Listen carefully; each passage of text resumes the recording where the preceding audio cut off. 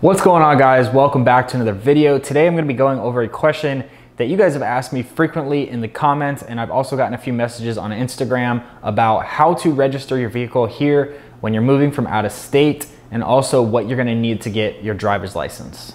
All right, so like I said, guys, we're going to be going over how to get your license transferred from another state when you're moving here to Nevada, and how to go ahead and get your vehicle registered and good to go. So before we get into it, guys, if you're new to the channel, consider subscribing down below. And if you're back again from a previous video, make sure you guys give this a thumbs up. So first, we're gonna go over how you can transfer your driver's license from whether you're moving from California, New York, Florida, it doesn't matter what state you're coming from, and to walk you through the process of getting your driver's license here in Nevada. So the first thing that you're gonna need, guys, is you're gonna need your current driver's license. You're gonna need some sort of proof of identity. So whether that's a driver's license or just a state ID that you currently have, you are going to need to bring that with you. Once you're here at the DMV, they're gonna hole punch your old ID and basically make it invalid at this point.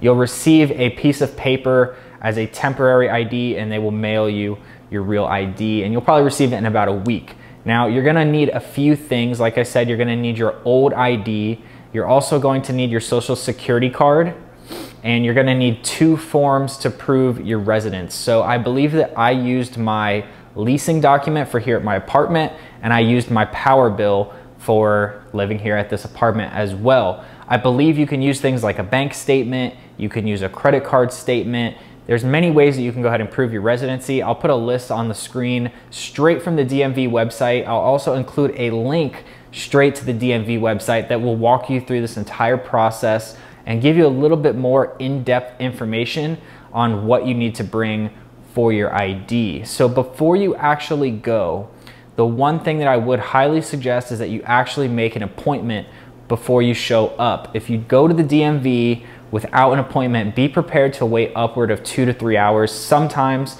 to get actually moving in line, you could just go online, set a date, set a time, show up at that time, and you're in and out like a breeze. A lot of times the DMV has this reputation, for being a nightmare and a bad place to be. And quite honestly, if it's that experience for you, it's probably because you did not make an appointment.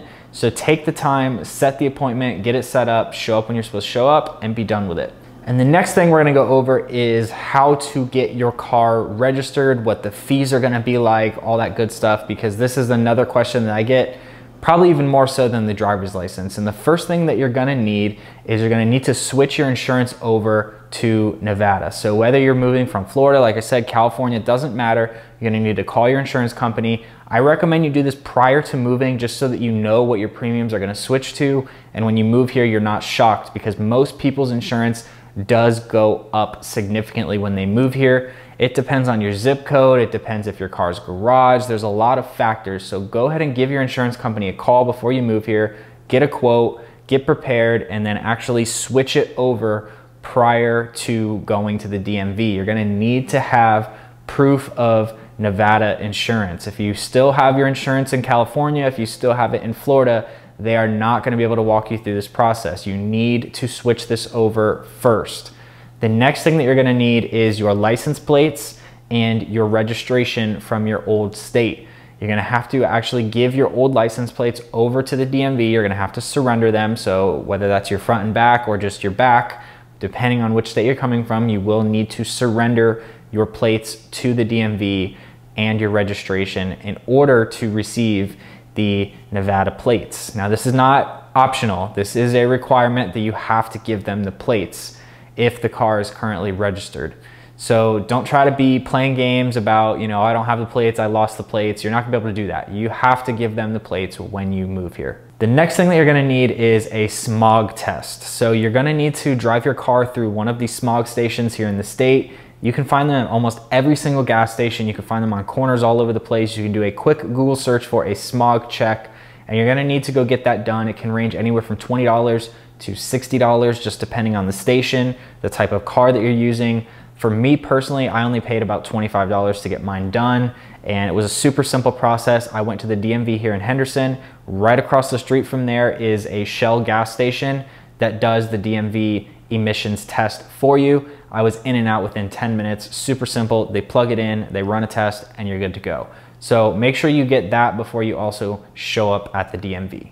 The next thing that you're gonna need is your title for out of state. Now this is completely optional. You do not have to do this, and this only applies if you own your vehicle. If you're still financing, making payments, or you lease your car, you are not gonna worry about this part of the video. But if you do own your car outright and you have a title currently in Florida, you're gonna wanna transfer that title here to Nevada. It just makes things on the sales side a lot easier for actually getting the title in the proper state. But again, if you finance your car or lease your car, completely skip this step. And the last thing you're gonna need is a VIN inspection. Now this is actually done at the DMV as far as I'm aware, at least where I went here, it was done at the DMV. So I did mine in Henderson, and there's the main DMV building, and then just right across from there is the VIN inspection. They're just gonna make sure that your VIN matches your inside of your driver's door. They're gonna make sure that your VIN number matches your windshield. They just wanna make sure that everything checks out with the car and there's no weird stuff going on about it being salvaged, or the VIN number have been toyed with. They wanna make sure that they're identifying the correct vehicle in the database so that when they register it with the state, it pulls up the correct vehicle. And this is a very simple process. I didn't even have to pay anything for this. You drive in, you get the piece of paper, it takes maybe 5 minutes, and then you wanna bring that inside of the DMV. So that's gonna be the very last thing that you wanna do before you're actually walking into the DMV. So if you have an appointment at say 2 p.m., I would get there at about 1:15, give yourself some wiggle room because there may be a line, get your VIN inspection done, then go straight inside, and you'll be all set. Now, once you're inside, here's where things can get interesting. So you're gonna actually obviously have to pay to register your vehicle. For my license plates, I just got the regular Home is Nevada plates, and it was around $7. So the plates were actually super cheap. If you go specialized, if you do a design, if you do the Las Vegas one, anything of that sort, you are gonna have to obviously pay extra. But if you just get the standard blue Home is Nevada plates, it's like $7.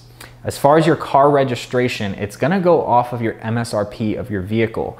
So if you have a Ferrari, you're gonna be paying a hell of a lot more than somebody who's driving a Toyota Versa, or a Nissan Versa.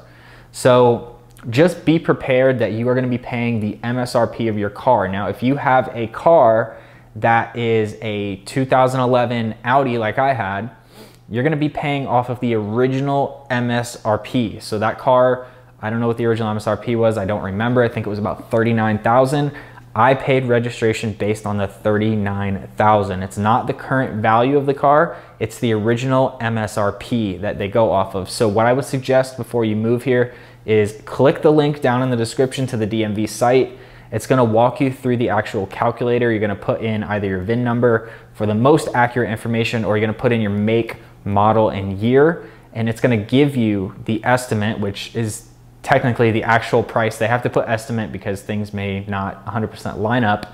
But for the most part, this is what you can expect to pay on a yearly basis for your car registration. And that pretty much wraps up this video. The only thing I guess I didn't cover was the license fees. I believe it's around $42 for your license each time that it renews. I think it's valid for 8 years. So they're good for a long time. The license is not the big thing. It's a very simple process, but just make sure that you guys do this within 30 days of moving here. If you're somebody who wants to keep your out-of-state plates, you want to keep your out-of-state registration, be aware that if you have that and you are caught with that, it is a $1,000 fine. So if you don't change your plates within 30 days of moving here, just be prepared. You are putting yourself at risk of a $1,000 fine. If you have a way to prove that you still live in your old state and all that stuff and you don't live here, then you can probably get away with it. But I would advise highly that you just switch everything over, just get it done, get it taken care of. That way you don't have any aggravations in the future, you don't have any problems in the future, and everything will be good to go. And then the last thing that I'll go over is just how you can actually pay for these. They take cash, they take checks, they take debit, they take Visa, MasterCard, and Discover. So if you are planning on using an American Express, be aware they do not accept American Express, but you're gonna be good with a Visa, MasterCard, Discover, cash, or check. So I hope that helps you guys out. I hope that clears up some of the questions that you guys had about moving here in regards to the vehicle and how much it's going to cost for you to register your car and go ahead and get your license transferred over. It's a very straightforward process. If you've ever moved from another state in the past, it's pretty much the same process that you're going to go through anywhere. You're going to have to need your documents and all that good stuff to get transferred over. But it's very simple. Just make sure that you make the appointment, you have the proper documents. Again, I'm gonna put links down in the description so that you can check the DMV website and just overlook everything before you go. Make sure you have the correct documents. And then once you have all of those documents, you have your appointment set up, you will be good to go, and it will be an easy process for you. If you don't do these things, it's gonna be a nightmare, it's gonna be hectic, it's gonna be aggravating. So make sure to set your appointment, have your documents ready before you go. That's it for this video, guys. I hope you enjoyed it. If you have any other questions, comments, or concerns about this topic or any future video recommendations that you'd like to hear about, drop them down in the comments below. Make sure you give this video a thumbs up, subscribe if you haven't, and I'll see you in the next video.